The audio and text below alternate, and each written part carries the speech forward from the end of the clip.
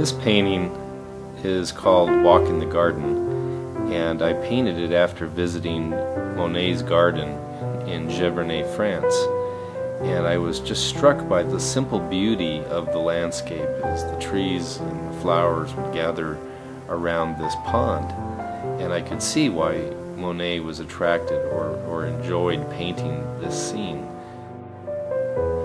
This painting is called After the Storm, and sometimes I like to use symbolism or have a more kind of a spiritual undertone that goes through a painting that speaks to my Christian beliefs.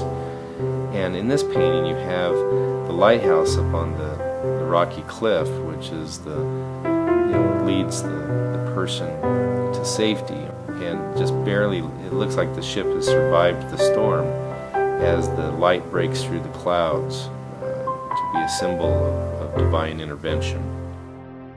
In this painting, which I call Mountain Heights, I was interested in capturing that feeling of the grandeur of God's creation.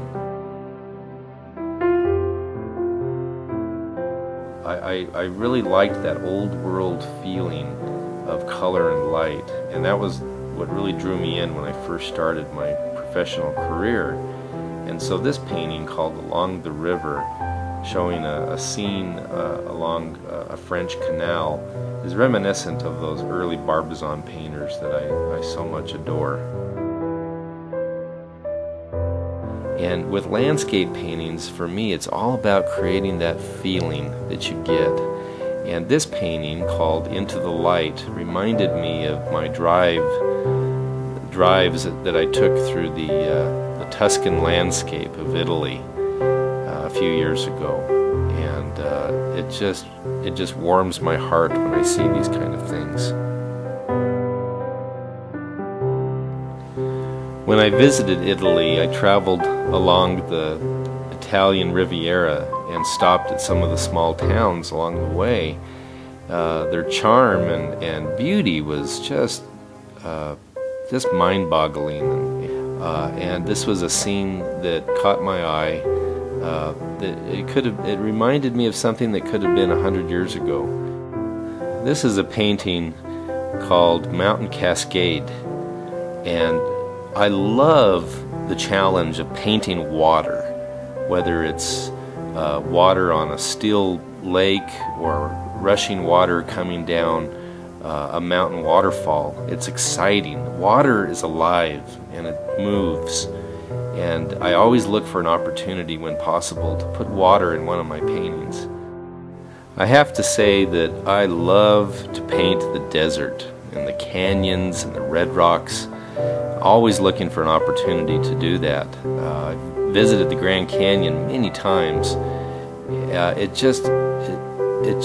It's mouth-dropping when you first go there and you look out over this expanse and you look at the colors and the patterns of light that work themselves across the landscape. It's no wonder that it's been one of the most painted places on earth. I like to paint all different kinds of landscapes. I like to paint scenes in the country as well as scenes out in the great outdoors. And here we have a picture that shows the autumn harvest, pumpkin patch and the corn and the sunflowers. I love traveling through small towns and picking out really these quaint little turn-of-the-century farms that are so inviting and so warm. And as an artist, you've got to paint the things that inspire you. And this is a type of scene that I love. This painting is called Path of Peace, and for me this has spiritual undertones because it really represents to me the importance of following God's messenger or guardian angel, if you want to call it that. When we are going through some of our most troubling times, often there is what I consider a guardian angel or someone there watching over us. And we need to listen to the promptings that come and the feelings of comfort that we can receive through God's light when these things happen. And I truly believe this, and I hope that a lot of my who I am and my personal feelings and beliefs come through in my painting. I think they do. I think that you can't not feel my person, who I am, when you look at my paintings.